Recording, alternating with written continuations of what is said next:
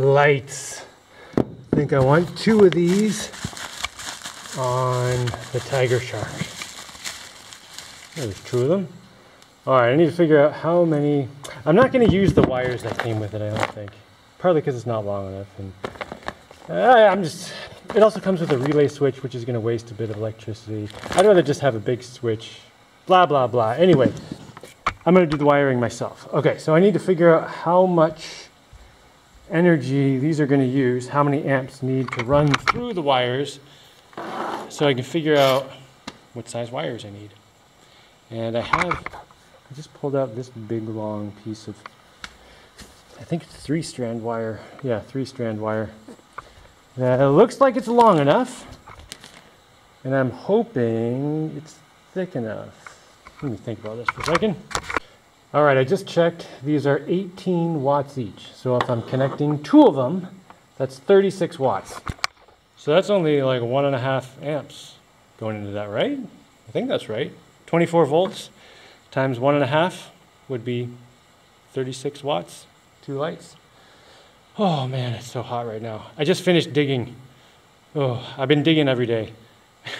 And every day when I finish digging, I'm just like sweating for the next like hour and a half. I did jump in the ocean, but I didn't stand long enough to get cooled off that well. But that's okay. All right, let's get these lights connected. I was thinking this wire would be plenty thick for 1.5 amps, but I just stripped an end. It's all black in there and corroded. Like maybe this was underwater at some point. I'll use it for something that's less mission critical. I might really need to rely on these lights at some point. So, since I have this huge thing of wire, wait a minute. Oh. Yeah, I keep pretty well stocked in just random wires. Oh, hold on. What is that? Well, it's another triple strand. The wire is definitely thicker. Yeah, as long as this wire looks even remotely in decent shape, it should be good. Hold on a second. When I was putting that other one away, I saw this. It's 12 gauge, which is definitely overkill for this. However, it's only 2 strands as opposed to 3 strands for this. And if I'm using 3 strands, 1 strand is just going to be wasted. So I'm going to go with this one just because I feel like it. And there's definitely enough length here. All right. Okay, now I need a switch. It needs to do 1.5 amps, and I wonder, dude, I bet this, oh, the tiny writing, it's so small, 10 amps. Oh, 10 amps. Why are they even running this through a relay? 10 amps, they only need 1.5, so we're good. And I'm wondering, does this little light, or does this little switch light up? That would be cool. And I like this because it's got a little rubbery thing around it. Looks like it's waterproof. Great for a boat. All right, step 1, connect the switch. So I just need to drill a hole that's the right size, and then it looks like it's the kind that stuffs in there and just sticks. All right, that is going to be pretty close, and I'll take a file with me in case I need to round it out a little more. All right, boat. So I sit back there, so I'm going to want the switch back there somewhere. I do have one switch for the motor power right tucked up under here. Okay, where do I want to put the switch? I've got my motor power switch right here. Let's just check everything's working. Oh good, everything's working, great. I don't want to put it in here because I have this cover that comes up under here and that might hit the switch. You know what about right in here? Here, or maybe right here.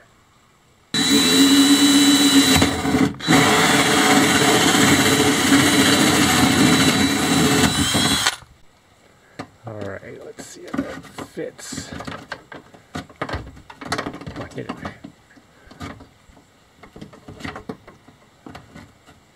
Oh, almost. So almost. So close. Okay.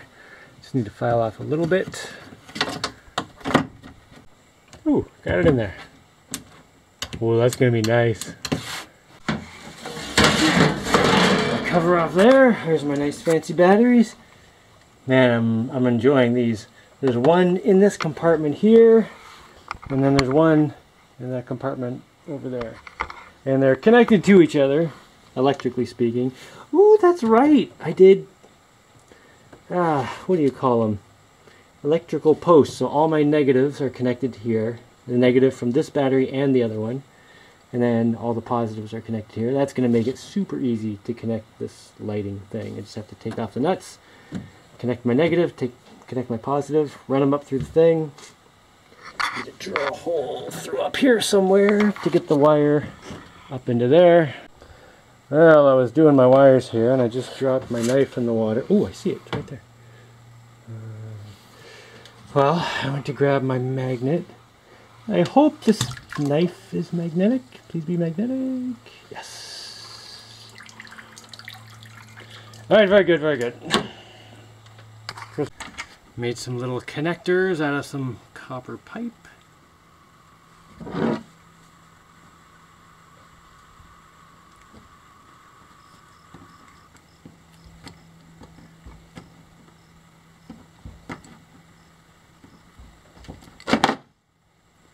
Beauty.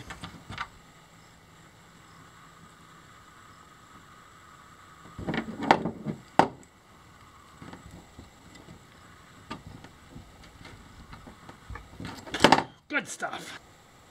All right. Got my positive red, positive, yep. Negative black, negative. Okay, good. And now I've got live wires, so be careful. Okay, this is connected to the battery now. Here's my switch. So I need to strip off some of this stuff, expose the wires, and cut the red wire. Connect the red wire, one contact here, one contact there, so that will break the red wire until I turn it on. Alright. I had some connectors in my electronic stuff box. Should fit on there. And this guy up on the top one. Okay, I've got a wire up here. It runs along the ceiling. It's got a switch back there, and everything's connected back here. So I've got power. Now where do I put the lights? I was thinking up here. That would be a great spot in terms of a light, but they're going to get wet. And then I need to put I don't want to have the wire like right up here where it's getting wet. If I put them back here, well then I'm going to be lighting up part of the boat and it's going to screw up my vision. Hold on, hold on. What if I put them, oh, I think I like that. Because it's under the roof enough that I can keep my wires dry. There's nothing, I'm not illuminating anything in front of the light that's on the boat. Because, you know, if you're on a boat, and I've experienced this with a flashlight on a boat.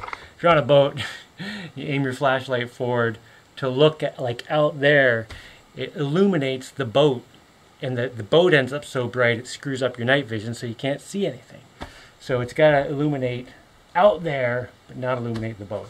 It is going to illuminate this stuff, but yeah.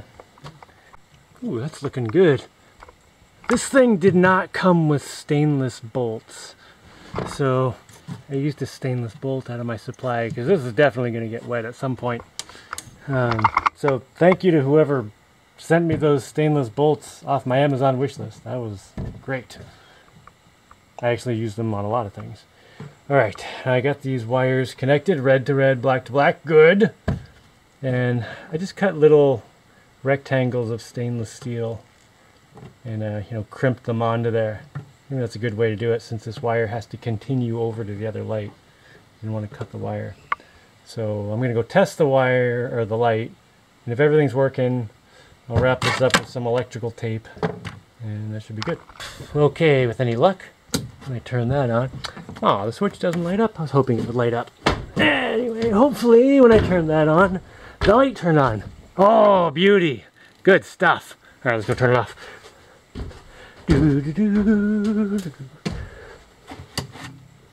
Alright, now hopefully it is off. Ooh, everything is good. Oh, that's super cool. Pair of headlights. Oh man, that's sweet. Oh, I love it. Beauty. I could have put my headlights all the way up here, and then it would really shine not on the boat at all. But I like them back there because they're under cover. They won't get rained on and stuff. Plus I didn't have to run the wires all, I don't know where I'd put them up here. I think they're good. Plus this way I can always turn them back to inside because they swivel. So I can aim them inside if I want lights inside for some reason. Oh, good stuff. Oh man. Oh, that looks even better now that it's starting to get a little dark. There's the sun right over there. Right there. Just about to disappear. Man, look at those headlights. Oh, beautiful.